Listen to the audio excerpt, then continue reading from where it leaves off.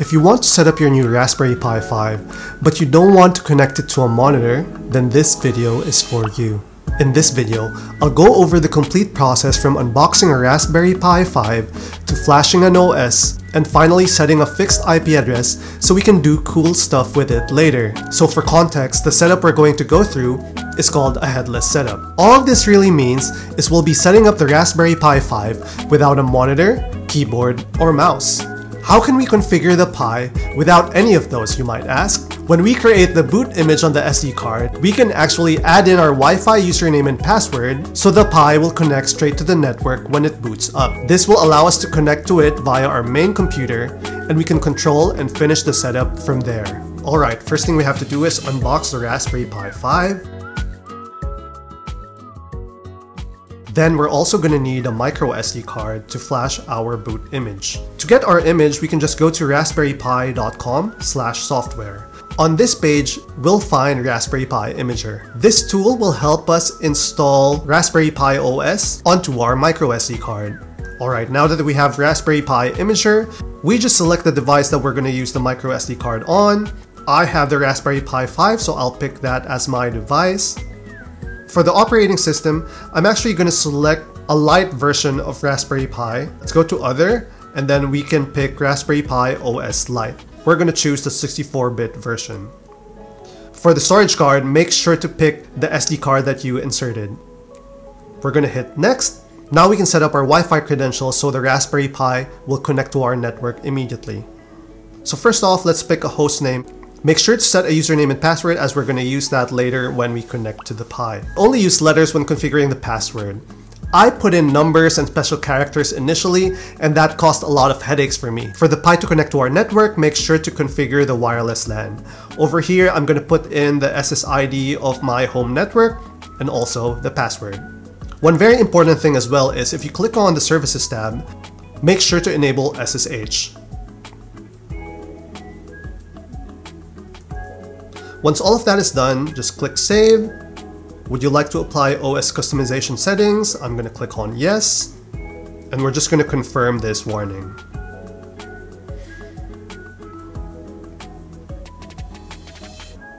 And the write was successful. Now we have written our Raspberry Pi OS Lite to the micro SD card. We can now remove this from the computer and install it into our Raspberry Pi.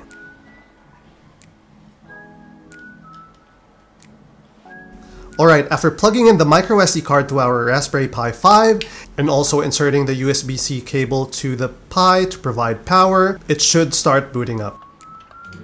First thing we're going to want to do is try to ping the Raspberry Pi device so we know that it's connected to our network. It looks like the Raspberry Pi is successfully connected to the network, so I'm going to go ahead and SSH into it.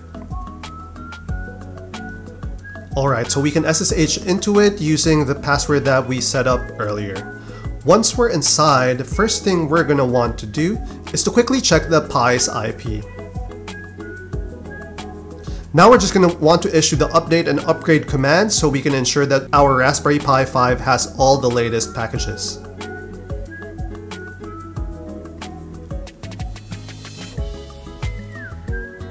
Now to set a static IP for the Raspberry Pi 5, I am going to refer to this blog post by Jeff Geerling. There's a lot of outdated information out there, but if you're using the latest Raspberry Pi OS, which is Raspberry Pi OS 12 called Bookworm, then this is the method that we want to follow to set a static IP. I'm going to post a link in the description so you guys can follow along. Let's continue configuring the Raspberry Pi. So the connection that we want to configure is named pre-configured by the Raspberry Pi Imager. So we're greeted with a nice UI.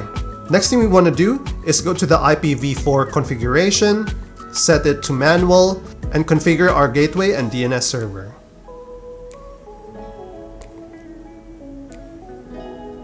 We're going to hit OK, and then we're going to restart Network Manager. To verify that everything has been applied, let's write this command down. And now we can see that the IP address is still the same. Now let's reboot the Raspberry Pi. If we SSH into the Raspberry Pi and issue the ifconfig command, we should see that the IP remains the same. Alright, one last thing that we need to do is set a password for the Pi. To change the password, let's issue the passwd command and enter a password that we'll never forget.